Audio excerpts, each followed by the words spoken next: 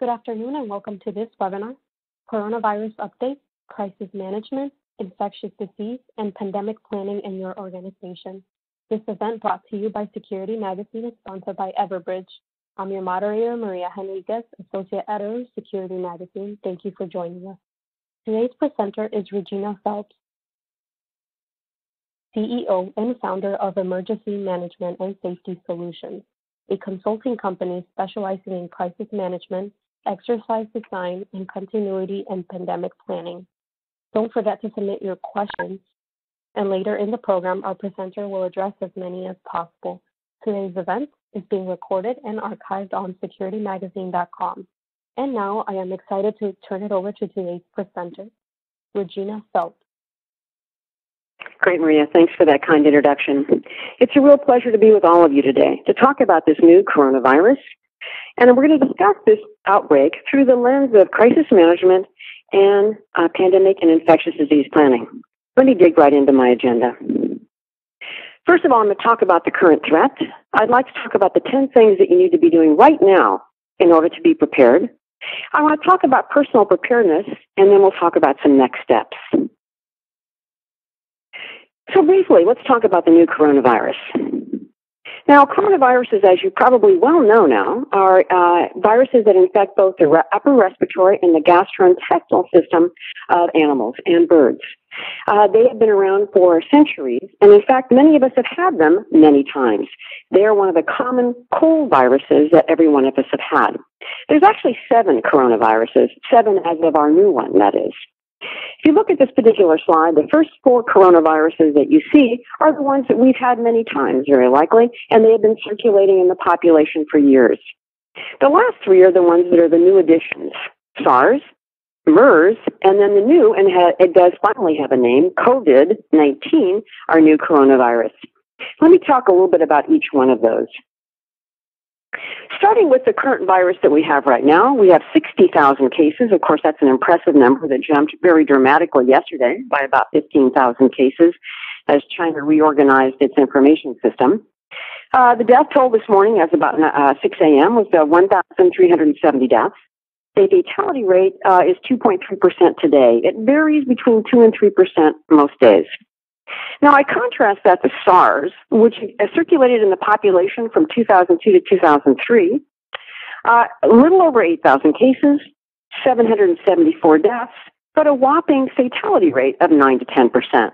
And many of us very clearly remembered when that happened, especially if you lived in Canada, because they certainly were hit hard in the Toronto region.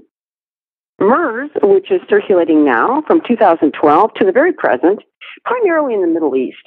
About 2,500 cases, around 858 deaths, but a whopping fatality rate of 34%. These diseases all have one thing in common, and that is that there's been a transmission from animals to humans. In the case of SARS, it was the civet cat. In the case of MERS, it's been bats to camels to humans. And as far as the new COVID virus, we're not exactly sure what it might be. Many people are thinking bats, but the research has not finally concluded what the source was. The current threat, as we know, did come from China, started in December of 2019, and there was a pneumonia cluster, that started in Wuhan, China. The first case was actually recognized on December 1st. Most of the initial cases were linked to visitors or workers of a particular market, the Hunan seafood wholesale market. Now, on January 2nd is when the new virus was actually designated. So they actually had a fair number of cases throughout December, and there was actually a genetic DNA replication or an RNA replication of the virus. And at that point, then we actually recognized that we had a brand new bug on our hands. It's, of course, now named COVID, as I mentioned earlier. That was named by the WHO on February 11th. 2/3 of those people that originally had the virus in China were tied directly to the market, but of course that's changed markedly. And as I mentioned, the definitive origin of the illness is still unknown at this time. Our current stats, and they do change every day, and in some cases they change every hour, but I updated them this morning as of 6 a.m. Pacific. So as I mentioned earlier, the case count's now a little over 60,000 people, and that's since December 1st. The death rate, as I mentioned, 1,370. It's in 27 countries, Yeah, there's 14 cases now in the U.S., a new one just in Southern California yesterday. And there's also something called other locations, which is kind of interesting, and that's because of the cruise ships that are actually having cases of this virus. No country, of course, is claiming them, so they have become the new nation, if you will, and they're actually counted under the category of others. The incubation period for the disease ranges from 2 to 14 days, with the average being about 5.2 days. Because it has, in some cases, a very long incubation period, that means that individuals could have the illness and actually be transmitting it to other people and not feel sick themselves. And so if it does go, in that case, 14 days, that means an individual's had a lot of exposure to potentially a lot of people.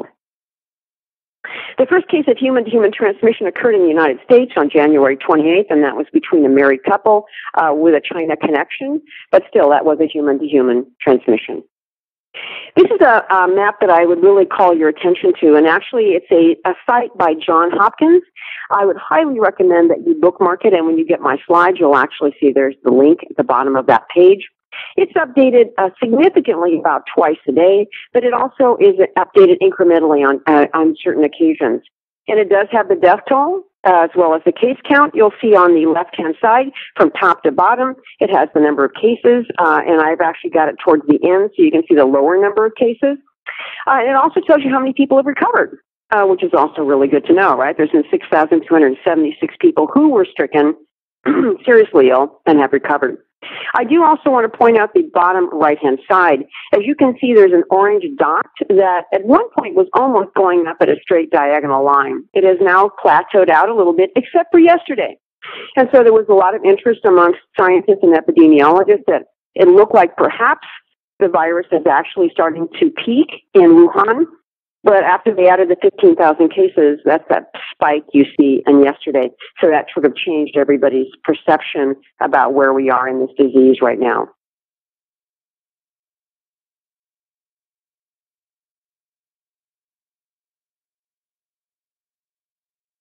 Oops, let me go back. I'm going to talk about 10 things that you need to do right now. And I've talked extensively about pandemic planning and infectious diseases, but I think in this time frame right now, there are 10 action steps that all of you need to be doing in your organization immediately. I'm going to start, first of all, on talking about working on your infectious disease and pandemic plan. Now, I want to sort of give you a little bit of a history in some ways, if you will, and this goes back to April of 2009. So in our firm, we've been doing pandemic plans since about 1998. My background is originally in the field of nursing, and so although I'm a professional global crisis manager, I actually have a great interest in diseases, which I guess is maybe part of my gene pool. I'm not sure. So we've done lots and lots and lots of pandemic planning. And when we originally started writing plans, they were all tied to the WHO levels. And so it was really interesting in the global pandemic of 2009, which was an influenza pandemic, H1N1, that although we had a global pandemic, the disease was not terribly significant. There were a little bit more than usual deaths. It struck younger people. But for the most part, most countries went around with their daily life with very little impact at all. And so we realized that when you write a pandemic plan, you need to really think about how you write it, and it needs to be done in a particular way. So we're advocating that all of you, when you actually pull out your pandemic plans, you think about them not just from the perspective of a pandemic, but what we are calling is infectious disease plans 2.0. And that is because, again, from our experience and many others, you cannot really tie a plan and its triggers to something global. So we had tied them to WHO levels, it did not work, and it certainly wouldn't work for a localized disease like measles in your call center. So we changed our planning process completely. So what we do now, and I encourage you to do the same, is to write a disease plan that would work for any type of disease. So infectious disease and something like a global pandemic. Because my belief is, especially based on vaccination histories in the United States in particular, is that you have a much better chance of activating your plan, frankly, because you have something like measles in your call center or measles in one of your key operating locations than you are for having a global illness. Now, diseases change a lot. So when you look at your guidance, if you have a plan, or if you're going to write one, you need to think about that diseases can shift and change. And so you can't have highly specific detail about a particular disease in any plan because of this idea that diseases are different and they change over time, and medical treatments and preventive measures will change. And so the other key thing about an infectious disease plan for you to keep in mind is that you do not control your destiny. Who actually controls what you do in an outbreak is actually your local Department of Public Health. In smaller countries, it could actually be the National Department of Public Health. Now, things about the Department of Public Health you should keep in mind. They are staffed by highly professional nurses, physicians, epidemiologists, and so on. But they are often very small groups. And so they are often really tasked with trying to not only maintain the health and safety of the area or the nation, but they have to deal with all types of issues related to other health matters. And so many times if you are having an issue, you need to reach out to them because you can't expect them always to reach back to you. They may be consumed by what's going on. But you need to understand that they have the ability to evoke what's called public health law. And in public health law, they have the ability to control exactly what you do in your organization, whether you're open or closed, and what kind of protocols and procedures you might need to have in place. So that's very important. They will issue very clear orders and dictates, and they will literally control your destiny. The key thing that you need to remember when you write your plan, or when you look at your plan, is all diseases are local. So you can write this big global plan, but the disease issue is in front of you, and that's the important difference than how we used to think about pandemic plans. They need to be written from the local perspective. So, for example, if you pull out your pandemic plan right now, and it's really focused on the big pandemic and nothing else, we're not having any cases of any significance in the United States. We only have 14. So then you think to yourself, well, what kind of guidance is in my plan? Because it's not telling me what to do and there's nothing going on around me. And that's why it's important for you to write it in the perspective of what is happening right now. Now, you might say, if there's no cases in my organization or in my area right now, should I be doing anything? And I hope you still would be answering yes, because you should be thinking about what you need to do in order to be prepared if it gets worse. So at minimum, things like employee education right now and things like dispersing more hand sanitizers, and I'll talk all about that later, but you should be doing things right now in order to be ready. There are many things from the business side that I really pray and hope that you are thinking about. Many of my clients have had huge problems with supply chain disruption. Many companies that are expecting parts and pieces and things from China, things like fabrics and manufacturing pieces and so on, those things are becoming increasingly difficult to get a hold of because of this factory shutdowns and this basic problem in the area of the overall supply chain. So you need to really be looking at that. And if you haven't bought gloves or masks in the last 72 hours, I will tell you, you'll find that they're really hard to find. When you write an actual infectious disease plan, what you're looking for is a baseline of planning assumptions. So when we write our plans, we expect in our planning assumptions these 4 things to happen.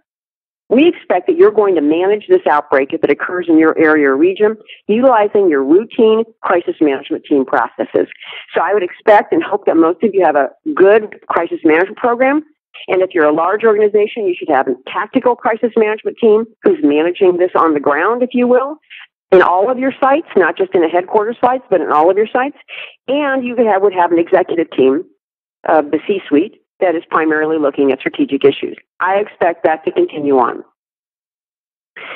The second planning assumption we have is that advice and counsel will be given to you by your Department of Public Health. And those are the ones you're going to follow. It doesn't matter what's in your plan. If they tell you to do something different, that is what you're doing. So they are in charge of all health emergencies.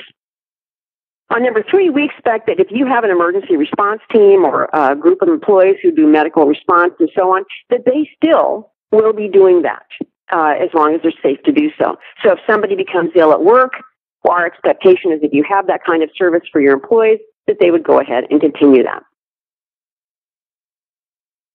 And then lastly, we're assuming that your company is going to remain open as long as it's safe to do so. So those are the baseline planning assumptions that we're thinking about in our plan. We also ask you to think about different types of scenarios that you might want to be looking at. And there's basically kind of 2 ways to look at it. And it is primarily that we're going to have a global event, or that you could have an event that only impacts you, that it could be catastrophic for you. And I will give you an example. I've had clients of mine over the last 38 years of our business who have had things like measles, norovirus, drug-resistant tuberculosis in key departments. And all of a sudden, they have a huge human resource issue, not to mention a business continuity problem, closing of facilities and so on. So your plan should be thinking about those kinds of scenarios. And I want to say that when you look at doing an assessment right now in our particular situation, it's not so much as a fine science, if you will, but it really is good judgment and consultation from the Department of Public Health. I've talked to many of our clients over the last 3 weeks who said, I've got my plan out and I'm looking at it and I don't know what the trigger is going to be for us to activate. When do we actually turn it on?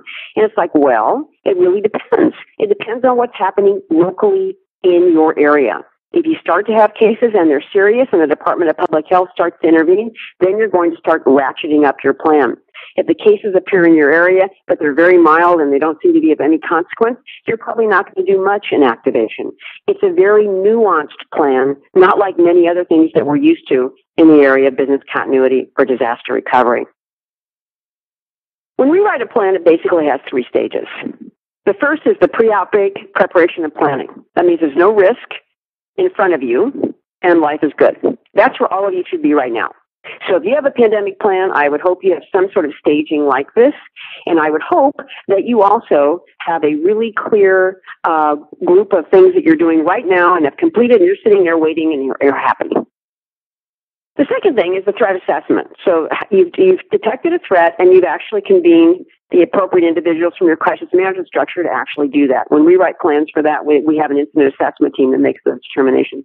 And all of our clients that we're working with right now, they've all ready for the pre-outbreak planning, and they've all done a threat assessment. And some of them are actually stood up and activated based on where they are in the world.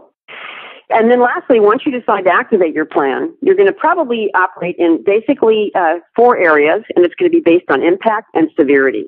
And the way that we categorize those is pretty much about a human transmission, because in a disease, that's what it's about, is who's getting sick and how many. So we range our plans all the way from the minimal, which is minimal human transmission, and in our case, that's the yellow at the top of that slide, all the way to the bottom, which is gray and uncontrolled, which means at that point you can bet you're not open at all. And very likely you may not be open for severe human transmission either. But what that does do is that when you have this gradation in the plan, you can pull it out and you can see where you need to be at any given moment and how it actually applies to the key departments. And when we write a plan, we usually are using these departments as the key ones that we would be focused on. So obviously business continuity, they have a huge role to play here. But in the business units, go back to your business impact analysis, your BIA. What's time sensitive? Mission critical. I would expect that those departments have got clear guidance about what they're going to be doing, because they might be in a situation for protracted work from home, which brings in a whole lot of issues, or difficulty in actually coming to work if they are required to be there, and I'll talk more about that in a bit. But you can see there's communications and crisis management, and the list goes all the way down. There's 12 that we normally write on. And again, the business unit one could be quite extensive, depending on the kind of company and what your business impact analysis would say.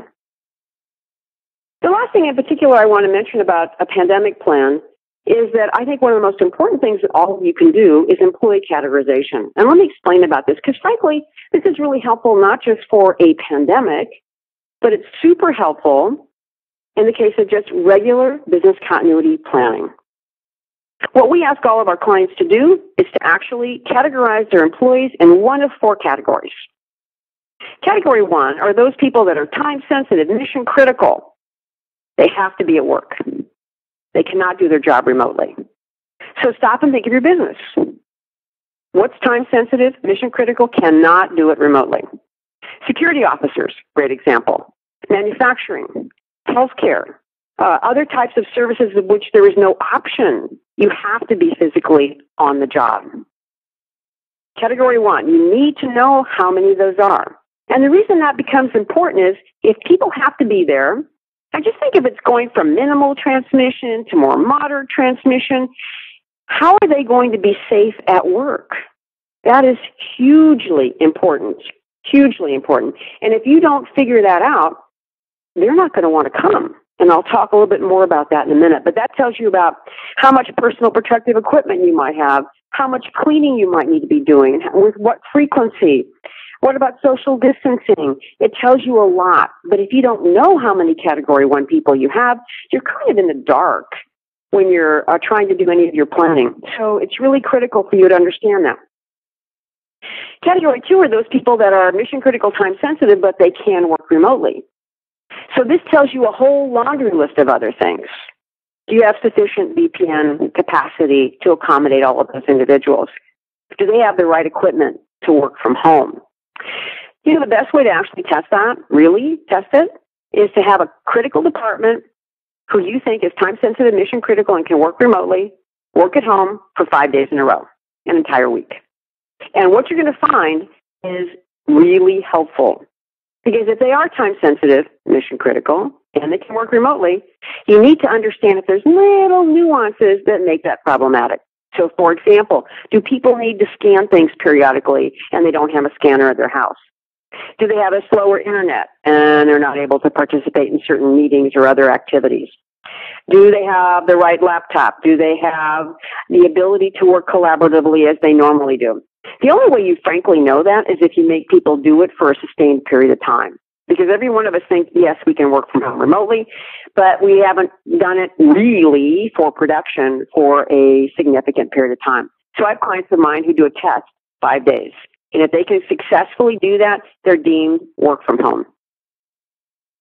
Category 3 are those people that do not perform time-sensitive mission-critical business functions, but they can work remotely if feasible, and frankly, they could backfill maybe a 1 or a 2. It's nice to know how many of those you have and who they are. And then lastly, Category 4 are those people that do not perform any time-sensitive or mission-critical functions, and they cannot work remotely. So that might be perhaps like a receptionist. So what this does do is it helps you a lot understanding what kind of resources you have, not just for this great disease outbreak, but for any kind of business continuity issue. I ask my clients if you have some sort of HR database that you use, that you would actually create a field and you would actually include categorization of all employees in their HR database so that you can sort them very quickly and you can see what you have. And from a resource perspective, it is super helpful for facilities and business continuity and security and technology and so on to be able to understand what they're dealing with. The last part of the plans that we write include a series of appendices that give guidance that is deeper for those departments in particular where there is issues. So, for example, in human resources, all about education and what you should be doing, frankly, right now for employee education and diseases, how you would be monitoring employees to know whether they're sick or well. Certainly your emergency notification system could be super helpful for that. You need to look at compensation and benefits. What kind of benefits would you continue? Or what if they can't work and they ran out of PTO and all of that stuff? You should make a decision now, and then you can always revise it at the time. And then what about your crisis management, your incident management team? What about guidance for janitorial and cleaning? Respiratory hygiene policies like, making sure that people cough into their hand, or into their sleeve, not their hand, that you would discontinue handshaking, and you might really discontinue meetings, which wouldn't that be great? Because you don't want people all breathing on each other in the same room. Things about security and safety would be things related to visitors and vendors and how you're dealing with people and what's appropriate as far as lobby hours and how you make sure that people aren't sick. And then things related to travel, which I'm sure most of you, I hope, have looked seriously at travel and travel restrictions now. So I have a question for all of you, and we have the ability for you to tell us in your own office, in your privacy of your own space, and nobody's going to know what your answer is, but I'd love to know. How many of you do have a pandemic plan?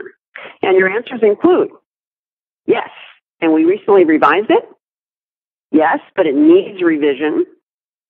No, we are planning on creating or acquiring a plan. And no, we don't think we need it. So I'm going to give you just a moment to think about what those answers might be. And then we'll see how we did.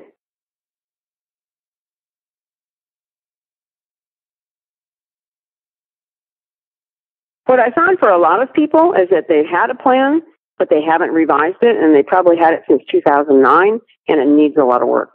which is not a surprise. So let's see kind of what our answers are looking like. So let's see who won the race. So far it looks like yes, but it needs revision is our top vote getter here. Oh, no, actually, yeah, that's actually as far as numbers of, no, you're right. It's actually, we need to create or acquire a plan. Super important. You need to think about that now.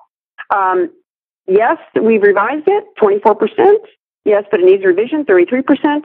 And 5% of you don't think you need it, which I think that's good. Interesting. I'm sort of surprised that you'd be here, but I might change your mind by the end. I don't know. I hope so. Okay. The second thing I want to talk about is situational status.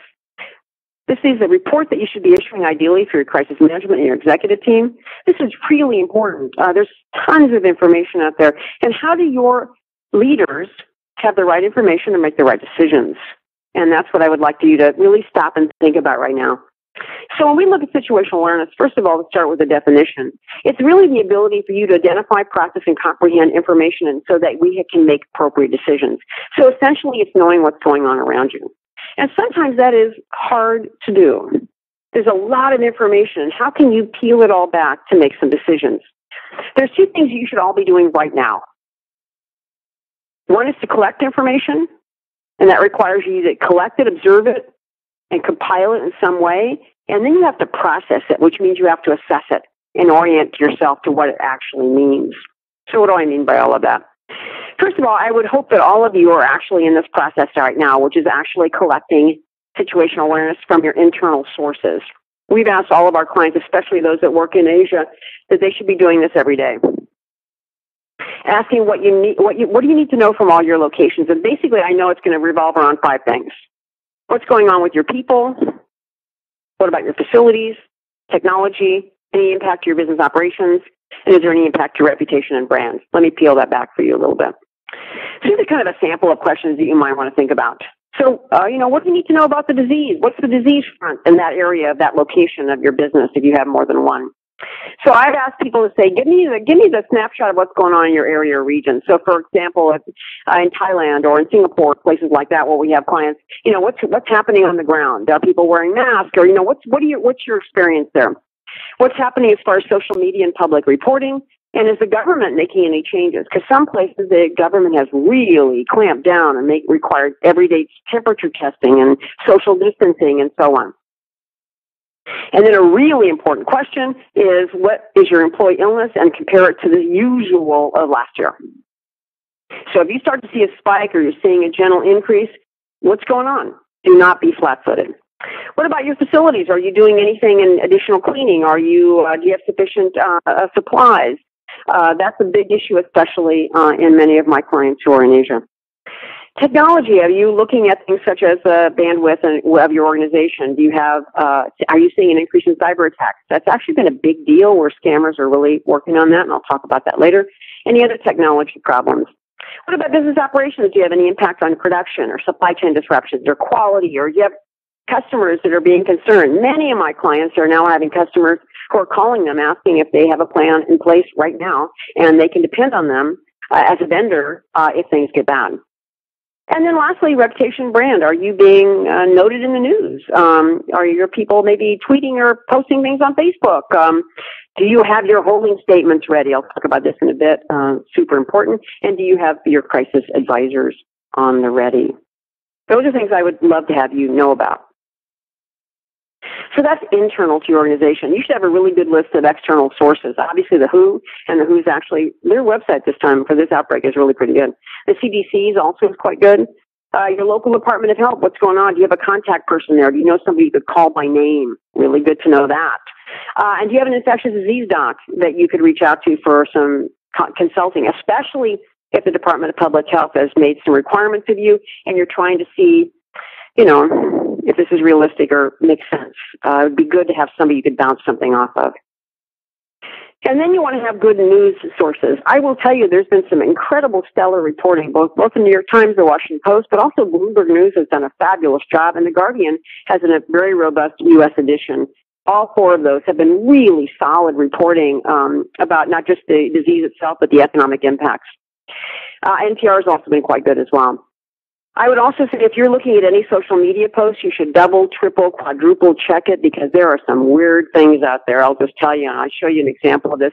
There are so many conspiracy theories, which started about the day after the virus really started to get interesting around January 20th, where this particular one says that now that there's a virus that's been introduced in the United States by the CIA, and is trying to do mass vaccinations for everybody, and it's all about the deep state. I mean, there's some weird things out there. So please be very aware of those things. And if you're going to post anything, triple check anything you do. I've even seen professionals I've known for years put some of the weirdest things on their LinkedIn page. The next thing is that once you have this information, you've got to process it in some way that's actually helpful and meaningful to your management team and your crisis leaders. And that's what we call a SITREP report or situation status report. So I would encourage you then, pull together the internal information, the external information, and be able to put it in a way that's digestible and a quick read. You want to then disseminate this to your tactical crisis management team, but also you want to be giving it to your executive team. And if you're activated, like many of my clients are right now, you would want to be developing an incident action plan based on your SITREP document. And this is all core aspects of crisis management, which I hope you've got a good, robust plan for that. And I would encourage you to look at a really great SITREP report that actually the WHO is doing right now. It's actually kind of shocking. They have historically done not very good SITREPS reports, but they changed their report in this particular disease outbreak, and it is stellar. And this is just a little clip of what it looks like. When you open this page up and think about it for your plan, a report that you're issuing to your people, on the right-hand side, it's got the situation status about what's happening in the world. On the left-hand side, there's some big highlights. You could do exactly the same thing in your report. You could report what's happening globally, but also you could report what's happening in your organization. And you could make it so clean and easy that people can just get it without having to dig through it, which is what I found some of my clients' reports. And I'm just encouraging them to look at brief, quick-to-read, powerful documents. And certainly I think the WHO document is really a good example of that. So I have a question for you now. I'd like to know, are you currently creating or distributing some type of SITSTAT report, whatever it might look like, to your crisis management team, executives, and or others about the coronavirus? And I would ask you to look at, yes, we're doing that. No, we're not doing that. But yeah, maybe we should do that, and we're not currently. So let me give you a moment to think about this idea of developing a SITSTAT report for your crisis management team and your executives.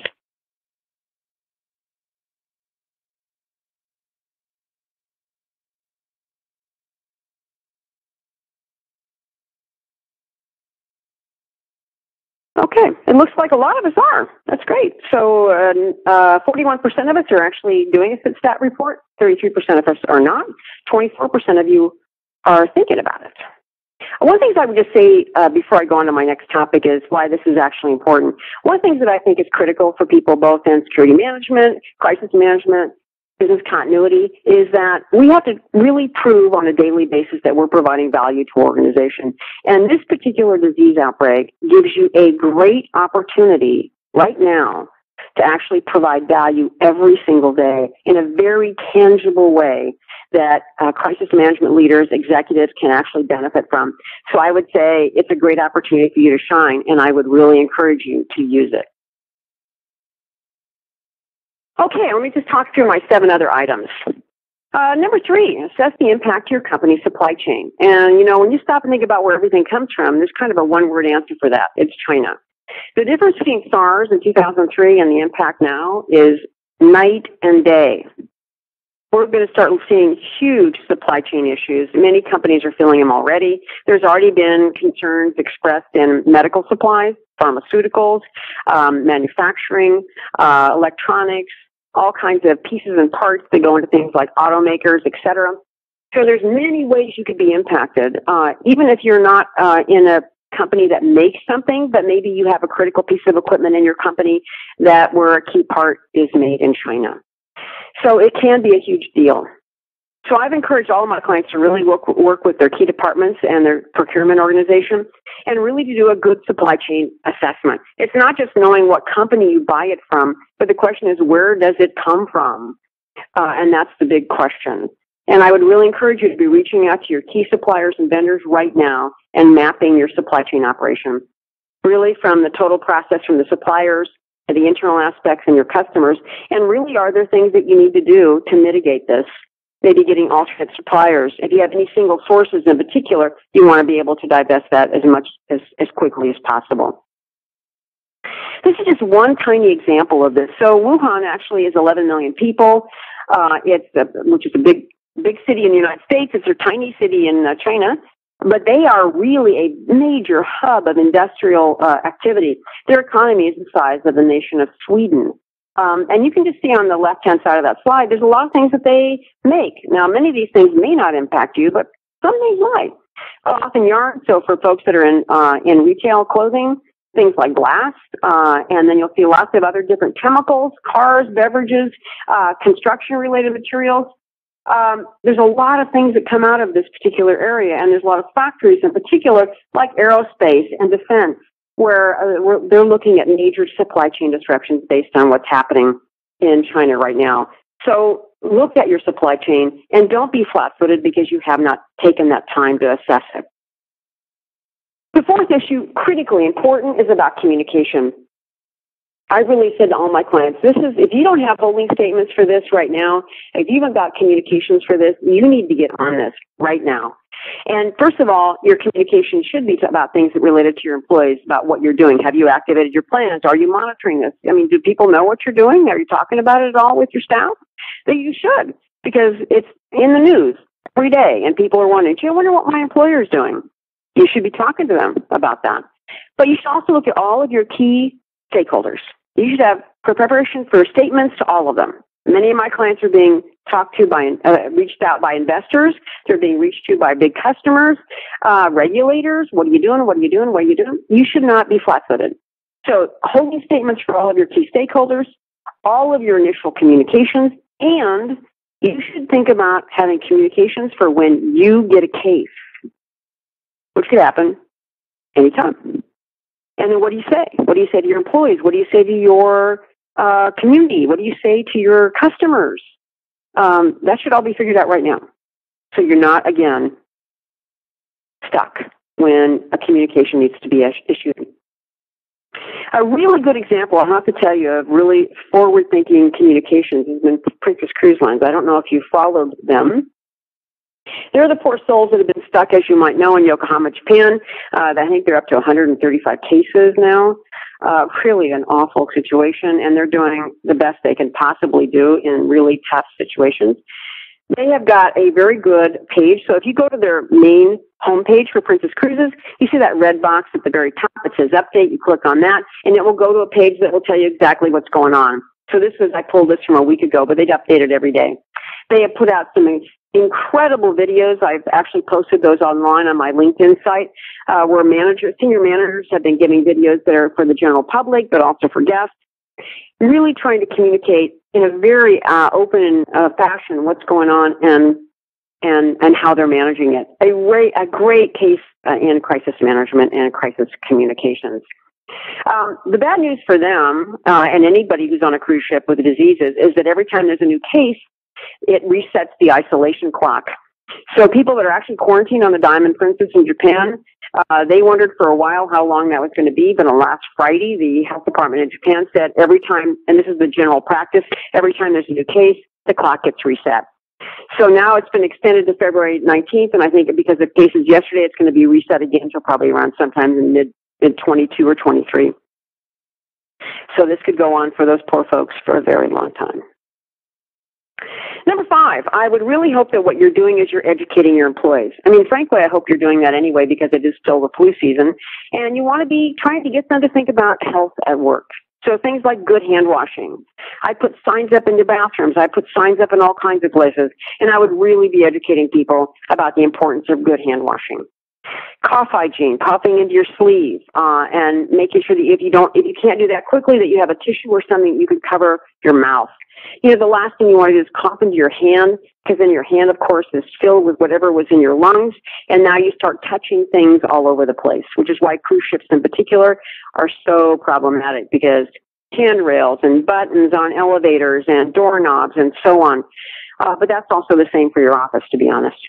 So think about cough hygiene. Also think about things like many of my clients now have started circulating hand sanitizers at the beginning of every meeting. just passing it around the table. Another great example. And really encouraging people, if they are sick, stay home. There's something called presentism, which means that you actually are sick, but you come to work anyway. People don't want to use their PTO or whatever, and so they decide they're just going to come to work, and next thing you know, everybody is sick. Not such a great thing. My last question for you is about employee education. I believe it is essential in disease prevention, and I want to know, do you have any employee health awareness programs for hand washing, cough hygiene, or staying home when you're sick? So I'd love to know, what are you thinking? Who is doing health education? Who's pushing that with their employees? And wow, we're doing really good, it looks like. That's great. This is super important, and you always have the opportunity to push this out to your employees, and it's in everybody's best interest. It's frankly a business continuity issue in my mind. And you can see we're actually doing pretty good. Well, 78% of you have something in place, which is great. 9% of you don't, and 12% of you wish you did. Number 6, market the importance of your company notification system, emergency notification system. I hope all of you do have an emergency notification system. It can be so helpful in a disease outbreak. You could use it for polling your employees to see if they're sick, if they're home, and if they're sick, and if they're okay. You can also be giving them urgent information about what to do. It's only as good as the information that's in the database. So you need to market it to your employees, and this is a great time to do it right now. Make sure you have things like a home phone number, that you have a personal mobile, that you have home email, and you want to market this to your employees so they get the value of this. And now is when you should be conducting emergency notification system exercises. I would ask that you review your BIA BCPs through the lens of an infectious disease. I know we all have BIAs, but when we look at this, we don't think that we're going to be out for a protracted period of time. And so, yes, we think, we could work from home, or, we could do this, but we don't think about days, maybe weeks, or longer. Do you have guidance in your plan, your pandemic plan, infectious disease plan, about staff categorization? Social distancing, which I mentioned earlier. Technically, that's where you have 3 feet around a person, or that's socially distanced. So in a call center, do you have 3 feet all the way around somebody? Most places don't. Could you shift work to another location because your headquarters closes down? Could they really do that? Can you give them all the work? Have you ever tested that? You ought to be thinking about that. How about cross-training? And then the other thing is really reevaluating what is truly, truly critical. I know we say that we do that with the BIA, but I'll tell you, if you have real serious illness in your office and you're closed for a period of time, that whole critical list changes, and you should really be thinking about it from that perspective. Number 8 is super important because many of us are now heavily dependent on third-party vendors, and the question is, what the heck is going on with them? I hope you've reached out to them now. I'm sure that many of you have a dependency on third-party vendors, whether it's your cloud computing system, or it's your security officers, or whether it's your help desk, or whether it's the people that do your shipping and receiving, whomever it might be. What's going on with them? Do they have a disease plan? What's their status? Are they doing okay? How would they answer these 10 questions? And the big question you have for all of them is, are they going to be able to deliver for your particular company if the bad thing happens? And that's really, really important. Number 9, have you inventoried your personal protective equipment, which is masks and gloves and hand sanitizers? And it could also be cleaning agents for your office environment or your laboratory or whatever you might have as a business. It's important that you inventory all of this stuff. And the question is, how much would you need if you had to really go to Category 1 people at work only? Could you close several floors? Could you close sections of a building? Could you minimize cleaning in some areas so you can maximize it in others where people are? Those are all the kinds of things that you should be thinking about right now. And my last one, number 10, super important, and this has been really, of course, scammers and hackers are always trying to get us when we're thinking about something else. And as the coronavirus has continued to spread around the globe, there has been a real increase in phishing emails as well as just general malware distribution based on people's fear of the coronavirus. So IBM and Kaspersky have been doing studies and releasing that there's a huge increase in hackers sending out spam emails to people telling them that they have really good information about the coronavirus. And then, of course, then you get an infected phone or an infected laptop or a desktop. So you need to be educating people that they need to be cautious about this particular issue because it is increasingly a problem. So that's a summary of all the things that I want you to be thinking about and doing. But let me also just talk and end with about personal preparedness. It's hard not to talk about a disease and not talk about you and your family. So, first of all, wash your hands a lot. And I mean a lot. 20 times a day would not be a bad number. Once an hour. If you get that moving around, go wash your hands. The idea is to keep your hands as clean as possible. That's how you get sick. Masks aren't that helpful, and I'll talk about that in just a second. Avoid touching your face, which, by the way, is really tough. Probably many of you are listening to me, and maybe you're leaning on your hand, or you're scratching your forehead, or something like that. Most people touch themselves, studies show, between 18 and 20 times an hour. If your hands aren't clean, you touch your face, what happens? All those microbes and viruses that might be on your hands can get near your airway. You inhale them into your lungs, and you kind of get the picture. So, washing your hands, but also not touching your face is really important. And your eyes, because your mucous membranes in your eyes can also receive those viruses. Avoid sick people to the best of your ability. Just avoid them if at all possible. Using hand sanitizers if you can't wash your hands. So if I'm on public transit here in San Francisco, I have hand sanitizer with me. If I'm on an airplane, I use it all the time. Just be smart and make sure that your hands remain clean in those kind of environments. Should you be wearing a mask? People ask me that all the time. If you're around sick people, so if you're in an office environment and somebody's coughing right next to you, I'd put a mask on. If you're in a plane, I would definitely put a mask on if they're within 2 rows of me. Because studies have shown if they're within 2 rows of you, your chances of getting sick are actually very good. But should you just be wearing a mask walking down the street? And the answer is no. The best thing you can do is wash your hands, don't touch your face. And then lastly, be smart. Don't panic. It's very likely, the CDC released today, it's very likely this is going to end up being a pandemic and it's going to be all over the United States at some point. But this is not a time to panic. It's a time to get ready. So from a next steps perspective, this is what I would really encourage you to do. Review your crisis management plan and processes, because that's going to be the pillar of what drives this. And you also want to pull out that disease plan I talked about earlier, and you want to rethink it. And if you don't have one, you better get one. If you don't have one, start writing one or hire somebody to do it for you. And then lastly, I would really encourage you to take this threat seriously. It is an opportunity for us to look at our plan seriously, but as I mentioned, it's an opportunity for you to provide value to your organization. And I would also say to you is that it's really important for you to think about that this could last a long time. So I'm asking you to think about, be prepared for the long haul. Pace yourself. This could go on for weeks. I've had clients already fully activated for a month. Be aware of staff fatigue, your own fatigue. You're going to burn out. That's a problem. So look at staffing charts and really realize that this is not going away really soon. Most of my clients rarely have activations, and they don't have anything that goes on for the length of time that this could go on. So I ask you really to think about that. And lastly, I've written a lot of books, and I don't normally pitch them on a webinar, but I have a really great book on crisis management that tells you everything that you must have in a program, and it lays it out in great recipe detail. So I'd encourage you to check it out if you think your plan is insufficient, because it's the hallmark and the base of what you're going to be doing. And then lastly, before I hand it back to Maria for questions, what I would say is if you are interested, follow me on LinkedIn. I post lots of information on a daily basis related to this particular outbreak and many others related issues in crisis management, but it's a good way for you to use me as a piece of your situational awareness. So I'm going to turn this back to Maria, and I'm happy to take any and all questions. Thank you, Regina, for a great presentation. Before we have our presenter address some of the questions that have been submitted throughout the program, I wanted to remind you that we would love your feedback in our webinar survey to help improve our programs. And now for the first question. Should we be limiting travel to or through Southeast Asia countries now? Or if not, now, what needs to happen before we stop? That's a really great question. So in particular, if you look at the case count, Thailand in particular has got a fair number of cases. Certainly you're seeing it in Singapore as well. It's also been in Cambodia and Vietnam.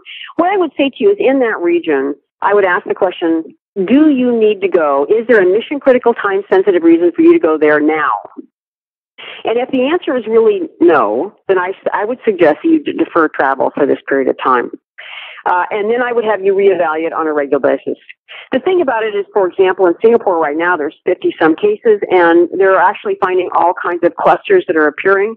And so that what that means is it is moving around the environment, and you could literally go there and be as careful as you possibly could be, but you could be in a situation where you're standing in line at a hotel, and next thing you know, you're exposed to the virus. The guy that actually was infected that infected a bunch of people that came from Britain, a British citizen, started at a conference in Singapore, flew to France, infected a bunch of people in France, and then he actually flew to home in Britain, and he went to a pub and had some beers, and he infected a bunch of people in the bar.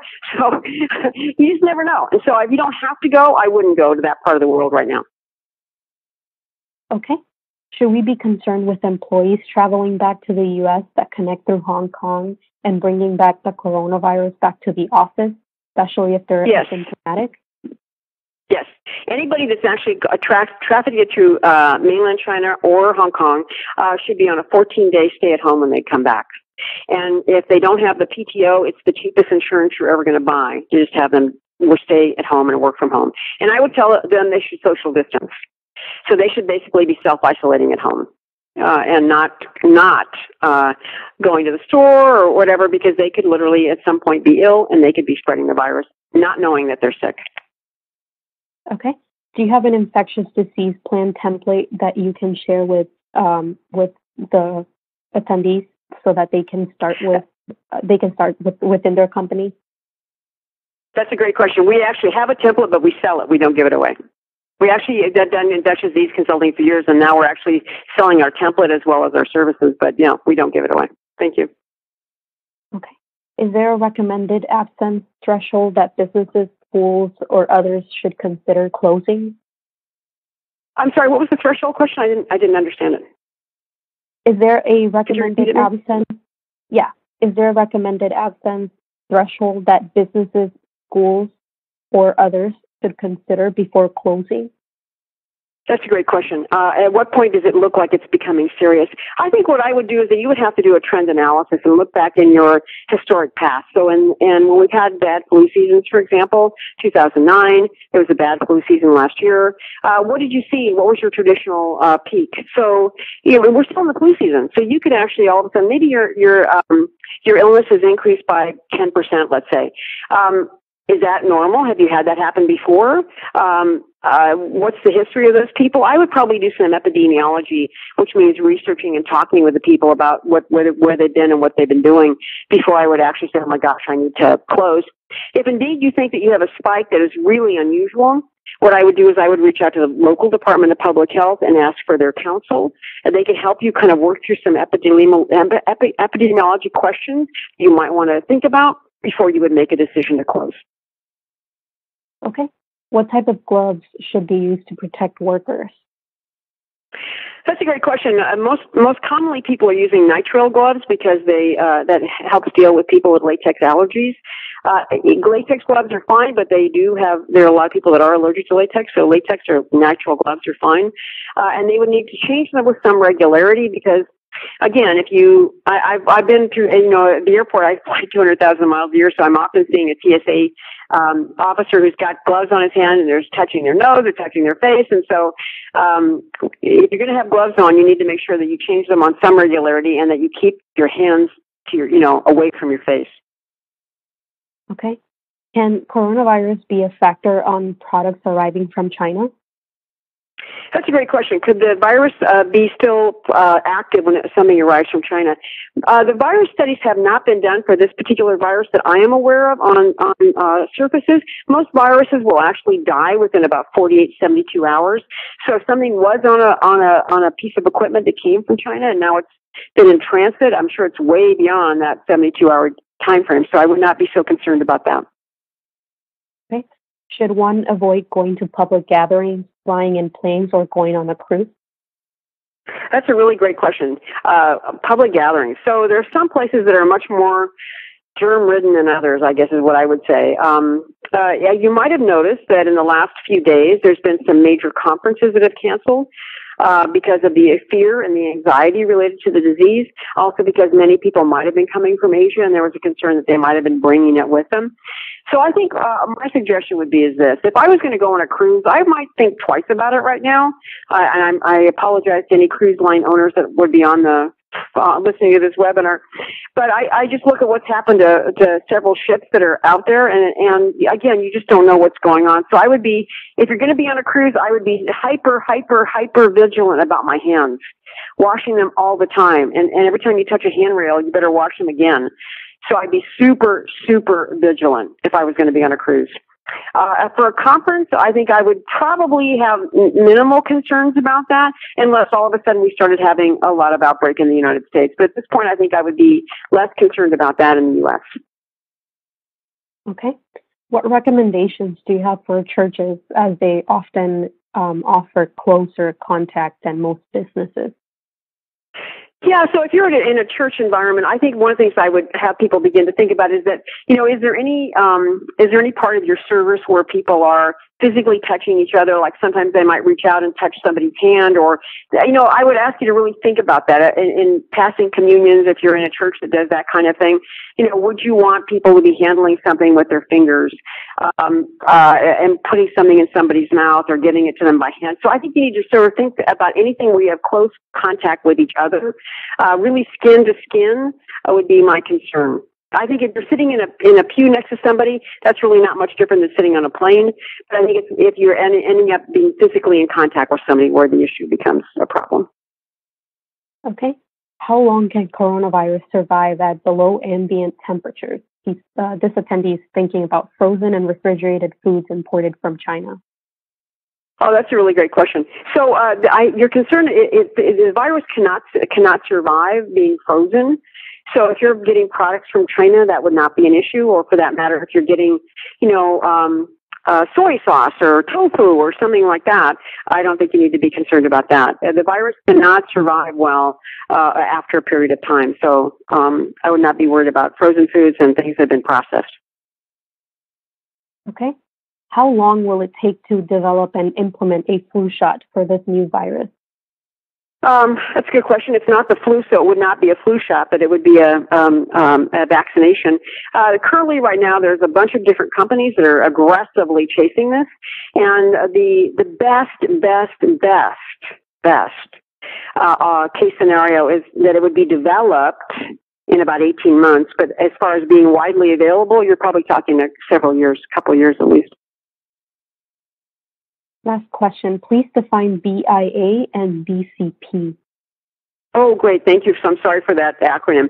So BIA stands for Business Impact Analysis, and it's where a company evaluates what's time sensitive and mission critical by department. So you would actually have a good understanding of what was potentially at risk in your business. So that's the formal business impact analysis. It's a really effective assessment. A business continuity plan or those things is a plan that you would write for those departments that have time-sensitive and mission-critical business processes that must be done. And normally you're really looking at that 7 to 14-day window of where you may not be able to work in your normal fashion, and you would actually need a plan about how you would recover that business process in maybe a remote location or in more difficult situations than your usual work environment. Okay, one last question. What answer do you have for those that say this is just like the seasonal flu? That's a really great question. There's a huge amount of comparison about this to the seasonal flu. So first of all, the seasonal flu, depending on the year, will have a fatality rate usually around 0.1%. Sometimes it's 0.01%. So this has a fatality rate right now of 2.3%. So it's, a lot more fatal. So that's the first thing. The second thing is this virus has never circulated before. And so the flu virus, as we know, and it mutates and changes all the time, which I totally understand, but it is something that we have exposure to. So many of us have had versions of the flu. So what that means is that when you get the flu, generally speaking, you aren't normally as sick as you possibly could be. When you're confronted with a brand new disease that's never existed before, then when it hits you, depending on your immune system, your overall health profile, and your history of other illnesses, it can be super debilitating because you've never been exposed to this before. So it's very different than saying it's just like the seasonal flu. I think people say that to make people not be afraid, which I think is important. I don't want to make anybody afraid. I want them to be aware, and then I want them to do something. And that's really the important thing that I'm looking for in sharing information and all the consulting that we do. So we want people to be smart and be aware and not get caught off guard. Okay, that is all the time we have for questions today. Please join me in thanking Regina Phelps for her presentation, as well as our sponsor, Everbridge. If you do have any additional questions or comments, please don't hesitate to click the email us button on the console. And please visit securitymagazine.com for the archive of this presentation, as well as information about other upcoming events. We appreciate your time, your great questions, and we hope that you have found this webinar to be a valuable experience.